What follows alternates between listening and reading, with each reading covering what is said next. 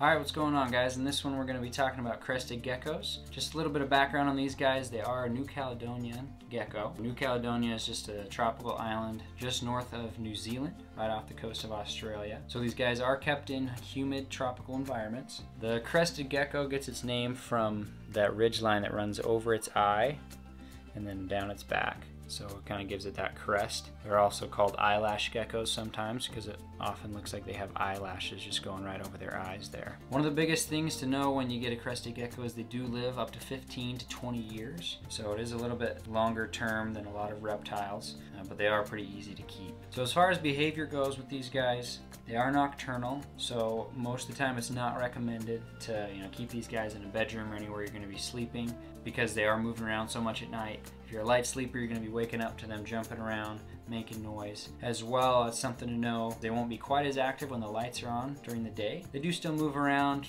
they eat, do things during the day, but it's a lot less active. They are arboreal, but you can see our setup here. We've got the fish tank, which is a 20-gallon.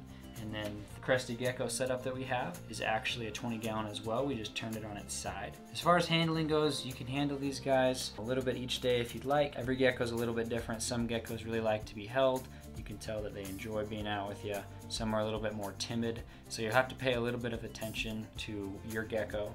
They do like to be comfortable in their habitat. So you can handle them. We don't handle ours too often. Usually let him be, just let him hang out in his environment, in his terrarium, as much as he likes. As far as feeding goes with these guys, they're actually one of the most simple reptiles to get. You don't have to be running to the pet store to get mice or crickets or anything like that. Typically crested geckos are going to be fed a dry mix of crested gecko food. So that makes it super easy. You can feed this stuff dry as well as mixing it with water and turn it into a little bit of a paste. So that's really nice. Adult geckos feed every 2 to 3 days. Juveniles, when they're still growing up, you are feeding them daily. With ours, we do get crickets once or twice a month just to mix it up for him. We're dusting those with a little bit of calcium just to make sure he's still getting the nutrients he needs that he normally gets from that dry mix. Food is super easy. As far as water goes, they're typically just drinking whatever they need off the leaves.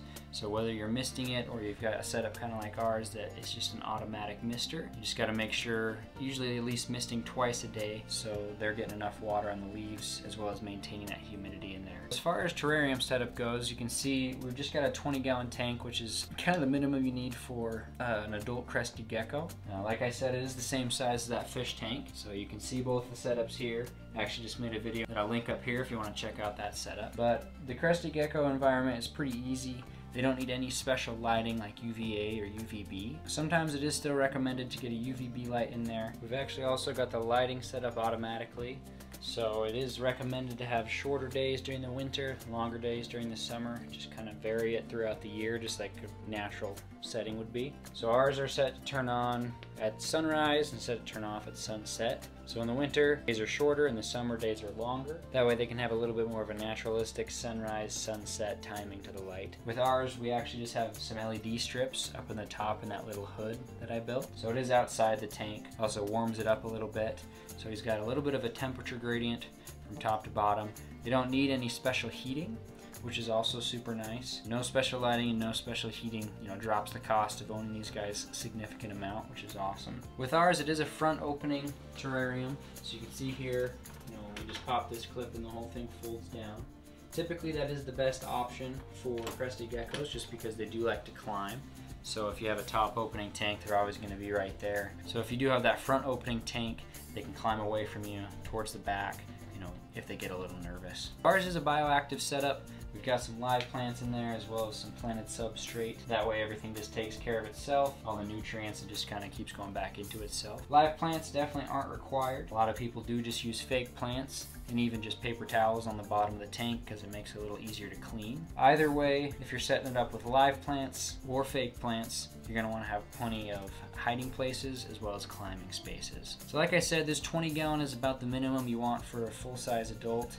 This guy is about full size. If you are going to keep multiple, you're going to need a tank much bigger than this. That way they make sure they have their own territories and there's not so much fighting. So with our tank here, like I said, we've got a bioactive setup. So we've got some clay pellets on the bottom for a little drainage layer. And then our planted substrate is actually just a mix of cocoa fiber, a little bit of sand, sphagnum moss, and and orchid bark. So the reason we set it up like that is because the substrate retains a lot of moisture, which in turn keeps the humidity in the tank where it needs to be.